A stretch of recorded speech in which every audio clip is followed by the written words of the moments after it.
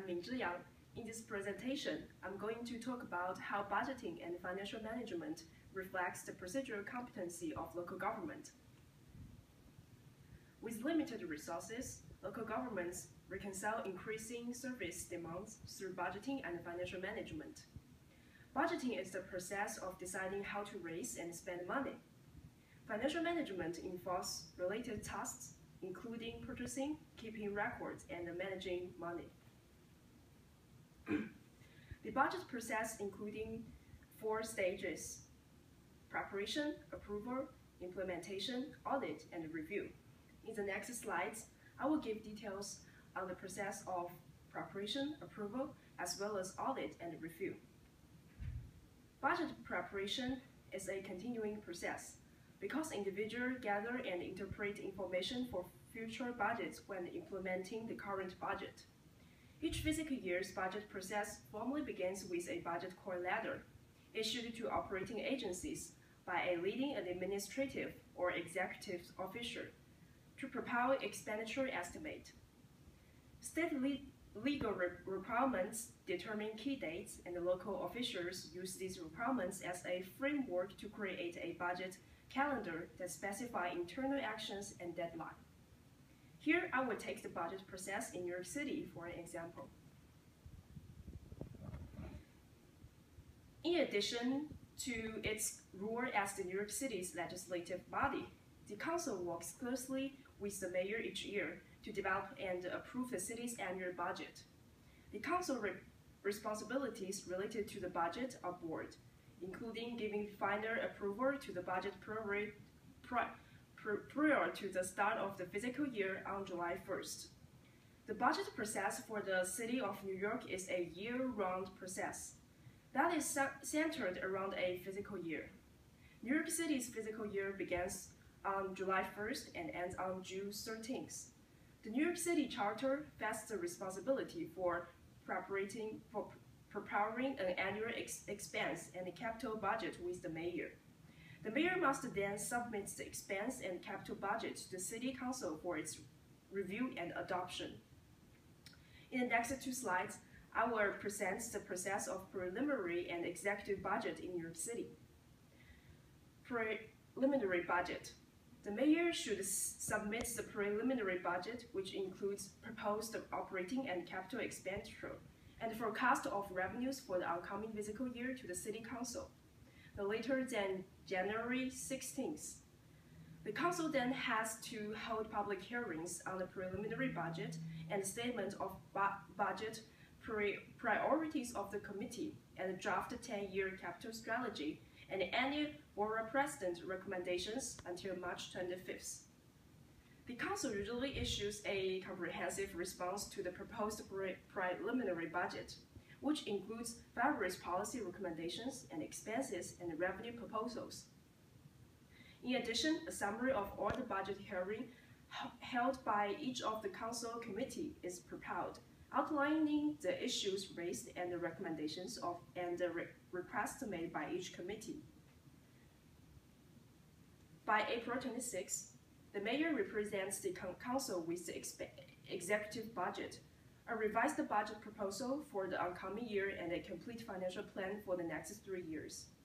The Council again holds budget hearings and begins negotiations with the mayor. By June 5th, the City Council completes negotiations with the mayor and then votes to adopt a budget that will serve as the basis of government operations for the upcoming fiscal year.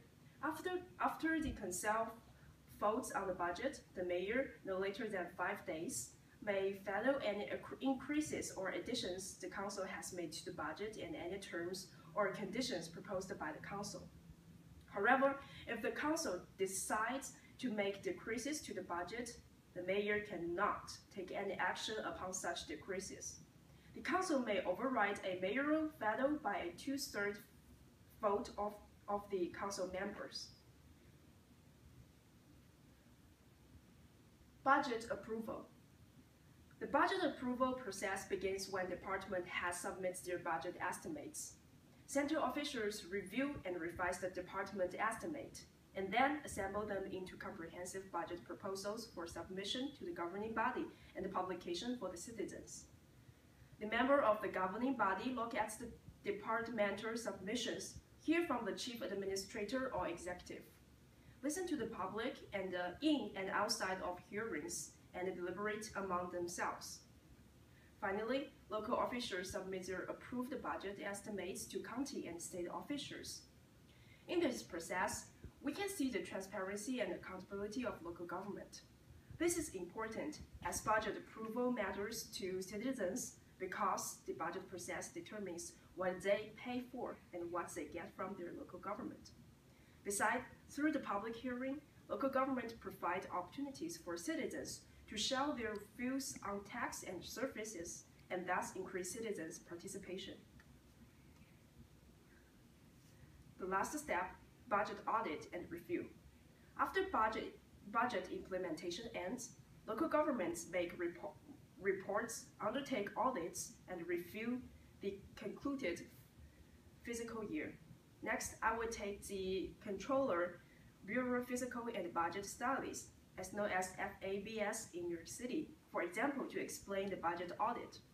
The FABS monitors the city's revenue collections in the expenditure, capital program, debt, capacity, and economy.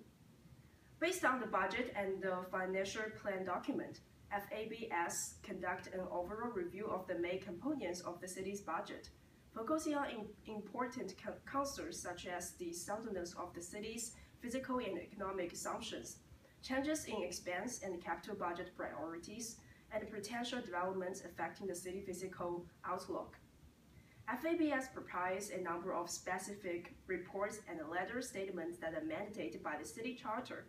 The specific report include an annual report on the city's capital debt and obligations to the City Council, the Mayor, and the City Planning Commission by December 1st.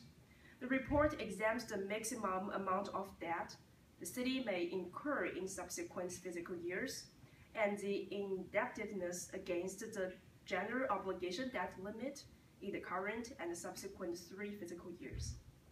And second, an annual report to the City Council on the state of the city's economy and finance by December 15th. Last, by March 1st, the controller submits a certified statement of debt service to the mayor and the City Council. The statement, which is published in the City Record, contains a schedule of debt service appropriation for the subsequent fiscal year. According to Stanford and Austin in our textbook, it is in budgeting that the ultimate policy decisions are made. Priorities are established, resources are allocated, and service levels are determined.